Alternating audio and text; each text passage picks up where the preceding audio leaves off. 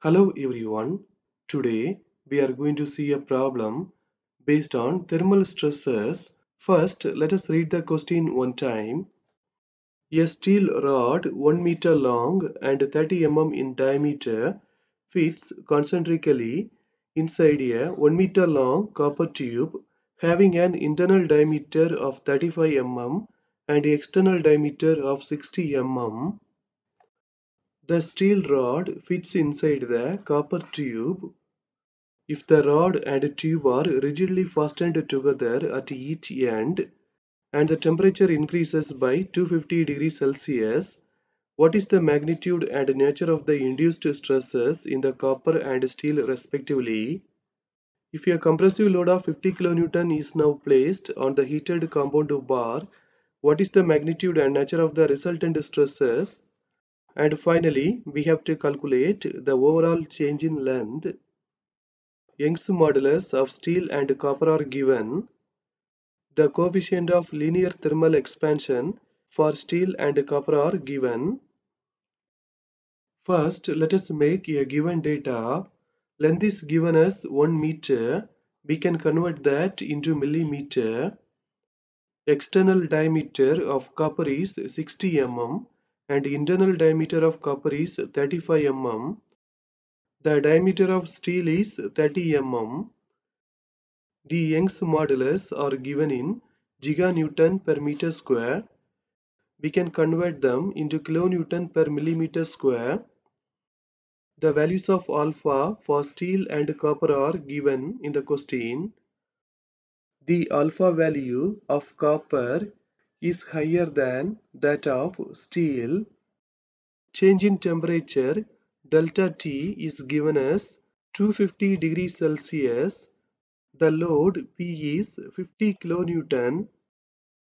Now let us find the area of steel and copper using these formulas. After the calculations, we are getting these. In the first figure, the rod is rigidly fastened. So when the temperature increases, there will be no change in length. Suppose the bar is free to expand.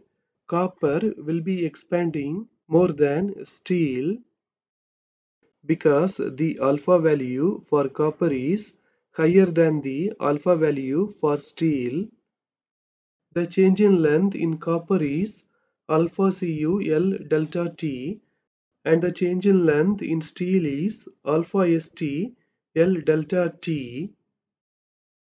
In reality, it won't happen like this. Both of the materials will take a intermediate position.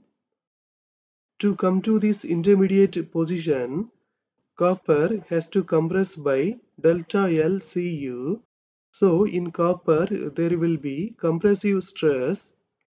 To come to this intermediate position, steel has to expand by delta L St. So in steel there will be tensile stress.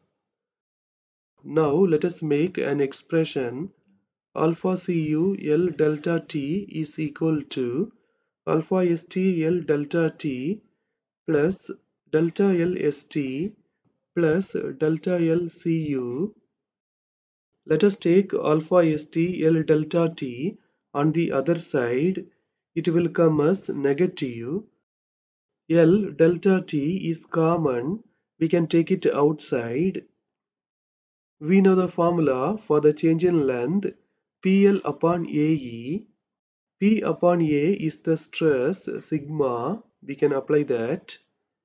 Using this formula for delta LCU and delta LST, we can make these expressions. We know that sigma is equal to P upon A. So P is equal to sigma into A. The load P will be same in both of the materials. So we can write sigma ST into AST is equal to sigma CU into ACU. Then we can take AST on the right side. So it will come in the denominator. We know the values of AST and ACU. Let us apply them. Finally, we are getting sigma ST is equal to 2.639 sigma Cu. For sigma St, we can apply 2.639 sigma Cu. Sigma Cu and L are common. We can take them outside and then we can eliminate L. Then let us apply the Young's modulus values, alpha values and delta T. After the calculation, we are getting sigma Cu. We can convert sigma Cu either in Newton per millimeter square or meganewton per meter square. We know that sigma Cu is compressive. We know that sigma St is equal to 2.639 sigma Cu. Let us multiply sigma Cu with 2.639 so that we will get sigma St, which is tensile. Now in the question we are going to do the second part. A compressive load of 50 kN is now placed.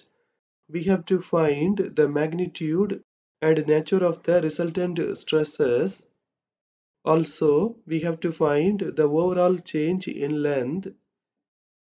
You can see that now there is a compressive load. Here, both of the materials will have same change in length, delta LP. Let us keep the stress due to the compressive load P in steel, a sigma PST, and in copper, a sigma PCU. We know that the change in length in steel is equal to the change in length in copper. Let us take EST on the right side. It will come in the numerator. Then let us apply the values of EST and ECU. Finally, for sigma PST, we are getting 2 sigma PCU. The compressive load 50 kN will be equal to the summation of loads in steel and copper. We know that sigma is equal to P upon A. So P is equal to sigma into A. So instead of PST, we can write like this. And instead of PCU, we can write like this. For sigma PST, we can apply this. Then let us apply the values of areas. Finally, for sigma PCU, we are getting this. Since the load is compressive, this stress should be compressive. Let us multiply sigma PCU by 2. When we do that, we are getting sigma PST, which is also compressive. Now let us find the resultant stress in copper. Previously, the stress in copper was compressive. Here also we have got compressive. So we have to add both of them. After adding, we are getting these. Now let us find the resultant stress in steel. Previously, we have got a tensile stress in steel. Now there is compressive stress. So we have to subtract. After subtracting, we are getting these. Now we are going to find the final change in length. This is the final change in length. To find this length, we have to add alpha STL delta T, delta L ST, and then subtract delta LP. For delta L ST and delta L PST, we can apply these expressions which we have made earlier. Then let us apply the values. Finally, we are getting the change in length which is equal to 3.985 millimeter. Alternatively, using the formulas, we can find the answers. First, let us find the stress in copper using this formula. Now, let us find the stress in steel using this formula. Then we can find sigma PCU and sigma PST using these formulas. Then we can find the resultant stresses. Now we are going to find the change in length using the formula. The initial change in length is delta L.